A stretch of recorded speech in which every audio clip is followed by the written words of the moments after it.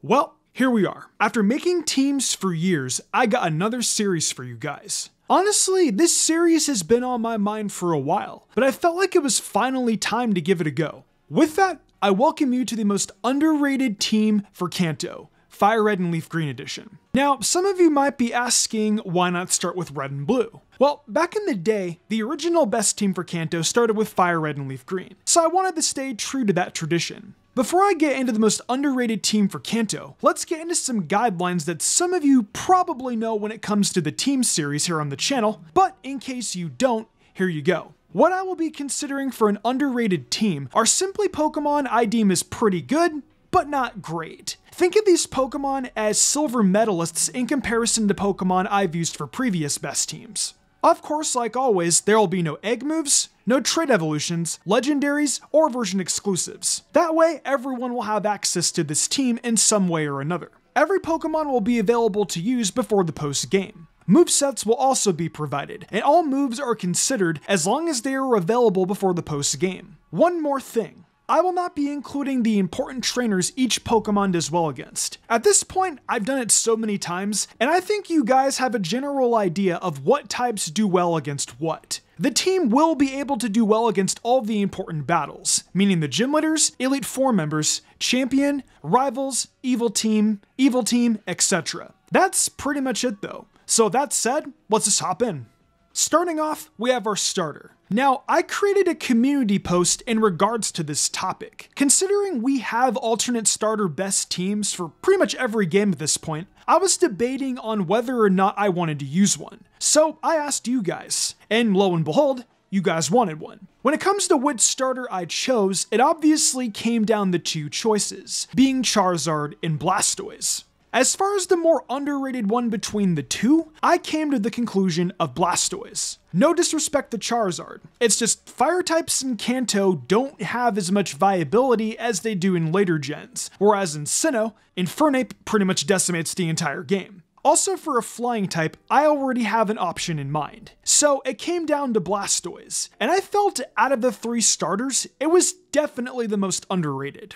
Lapras, in my opinion, is the best water type to use in a Fire Red and Leaf Green playthrough, but Blastoise is still pretty solid. I would say out of all three starters, it's the most balanced. Out of all the water types, Blastoise still holds up as one of the top 3 best options in my opinion. Also, considering Starmie in Fire Red and Leaf Green is version exclusive. I think you guys have a pretty good idea of what Blastoise does though. So with that, let's hop into the moveset.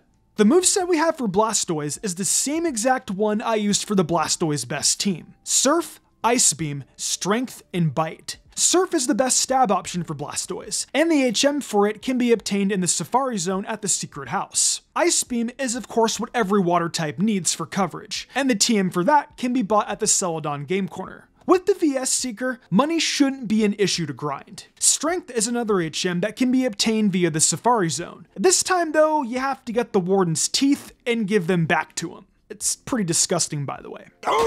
Lastly is Bite, and that can be learned via level up at 19. Up at number 2 is our Flyer, which this time, it's gonna be Fearow. I always have the debate of which Flyer is best for Fire Red and Leaf Green, Fearow or Dodrio. I personally think it's Dodrio, but Fearow is literally a smidge behind it by a tiny little hair. Spearow can be found literally right after you get Squirtle on the route next to Viridian City. From there, Spearow can be evolved into Fearow at level 20. Fearow may be the team's flyer, and in some cases, some people view it as filler due to that role. But having the physical attack and speed it has makes it a force to be reckoned with. I'll show you what I mean with its moveset. Fearow's moveset is Return, Fly, Aerial Ace / Drill Peck, and Steel Wing. Return is the strongest normal type attack Fearow can get if we don't count Hyper Beam, which has to be recharged. The TM for it can be obtained on Route 12 in the building right below Lavender Town. Aerial Ace is the best flying stab Fearow can get until Drill Peck. The Aerial Ace TM can be found on the route right before entering Rock Tunnel. At level 40, it learns Drill Peck, which will replace Aerial Ace. Third is Fly, which of course is essential for all transportation. The HM for that can be found right above the cycling road on the Celadon side in a remote house. You will need Cut to access it though.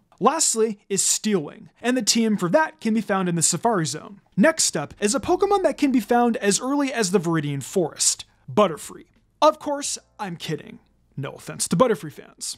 Pikachu can be found in the Viridian Forest though, and has a relatively low encounter rate. What I find pretty underrated about Pikachu is that it can learn Thunderbolt via level up.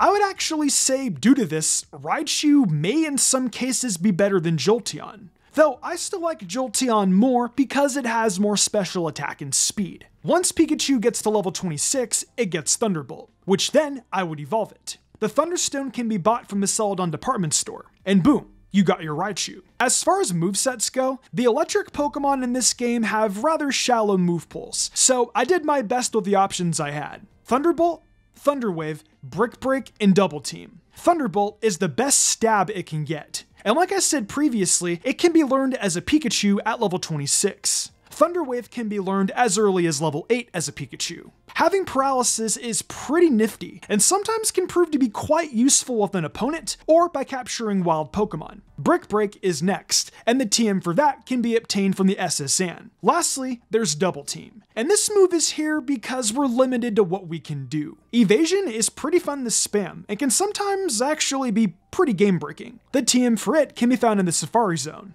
At the second half of the team, we have a Pokemon that has technically been here before, except this time, she will be joining us. Nidoking's female counterpart, Nidoqueen.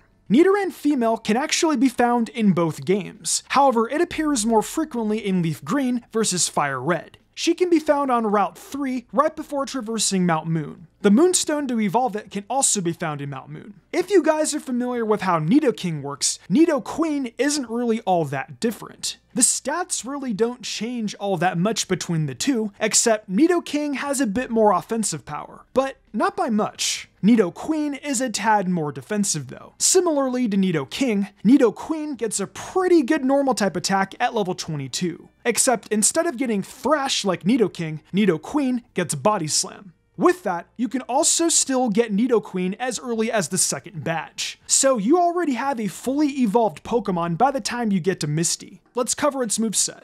Dig/Earthquake, Ice Beam, Thunderbolt, and Flamethrower. Nidoqueen has an insane amount of coverage, and it definitely shows here. Dig is the first ground type attack you will want to grab. The TM for that can be obtained from beating the Rocket Grunt from the messed up house in Cerulean City. You will want to use this until you get Earthquake, which can be obtained after Giovanni in his gym battle. All three coverage moves can be bought from the Celadon Game Corner like I said earlier. And with the VS Seeker, this shouldn't be all that bad. You can actually make this easier by getting the Amulet Coin. The downside is that you need to capture 40 Pokemon. If you want to do that, the item can be rewarded to you from one of Professor Oak's aides at the building going in the Cycling Road from the Celadon side. Next, we pretty much have Snorlax Jr., is what I like to call it, Clefable. Now, in some aspects, I actually see Clefable better than Snorlax, due to it being able to use more coverage and actually having the special attack to do so. Clefairy can be found in Mount Moon, and can then be evolved into Clefable immediately with the Moonstone. Another Moonstone can be found in Mount Moon as well. Clefable may not have Snorlax's high attack, but like I said, the coverage to me is what really matters. Plus, you can have Clefable at the same time as Nidoqueen. Now, I was actually debating between Clefable and Primeape, as having a fighting type would be pretty good. But as I looked into it, the reason I had Snorlax was due to Sabrina and Agatha. Sabrina is a very strong gym leader, and I wanted something that could tank her attacks while also being able to dish some stuff out back. Clefable isn't as specially bulky as Snorlax, but it's still pretty good. 70 physical attack also may not be the greatest, but that doesn't particularly matter when Sabrina's entire team is so physically frail. Agatha's ghost types also follow suit.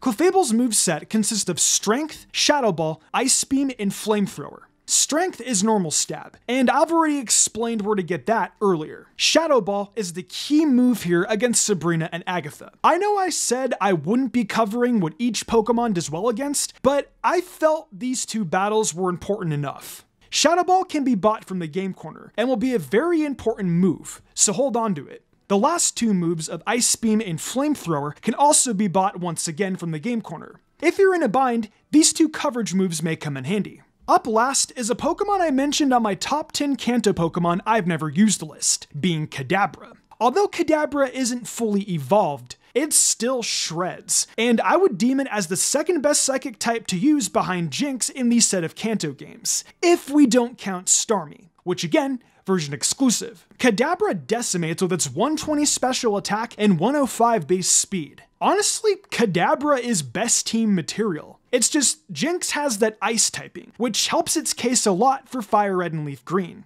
Kadabra doesn't have the biggest coverage pool in the world, but that doesn't really matter considering pretty much everything is covered with Nidoqueen and Clefable. Abra can be found on Route 24, right above Cerulean City. Now, you're gonna have to be patient though, as teleporting Abra can be a bit of a pain in the ass, but trust me, it's worth it. Having a strong psychic type like this will be very beneficial for this Kanto journey. For Kadabra's moveset, I did the best I could. Psychic, Shockwave, Calm Mind, and Thief. Psychic is of course going to be Kadabra's main stab attack, but until then, use Confusion and Psybeam. Psychic can be learned at level 36, so there's no point in using the Psychic TM. Next is Shockwave, which can be earned after defeating Lieutenant Surge. This, in my opinion, is Kadabra's best coverage. Third is Calm Mind, and this can also be earned by defeating Sabrina. Lastly is Thief, which can be obtained from Mount Moon. Now, Thief may have very low base power, and Shockwave may only have 60, but Calm Mind can power both these up. Kadabra could honestly just use its psychic attacks, and it would have no problem holding its own. But having coverage in Calm Mind just makes it more fun to use. Well, that's pretty much it if we don't consider what each Pokemon does well against. I think this team turned out pretty good, and I hope you guys feel the same. This is going to be a fun series to do, and I'm kind of on a nostalgia trip because it kind of reminds me of the first best team I did all those years ago. Anywho though, what'd you guys think of this team? If you could change any mons, which ones would you pick and why? Let me know your thoughts in the comments below. We're finally here in 2023, and I'm super excited for what this year has to offer us. There's potential DLC for Scarlet and Violet on the horizon, and who knows just what else Game Freak may have up their sleeves. It's going to be really exciting times coming up for a Pokemon fan. If you're interested in more Mystic content, check out my TikTok and Mystic Umbreon Shorts YouTube channel. I've got a really fun series starting up there very soon, and of course, have a weekly edition of my Should You Use series focusing on Pokemon in Scarlet and Violet. Also, if you're into fanfictions and what ifs, check out Mystic Reads. I offer a ton of creative spoken word content on there, so come join me. Thanks again for joining me today, and I'll see you all next time.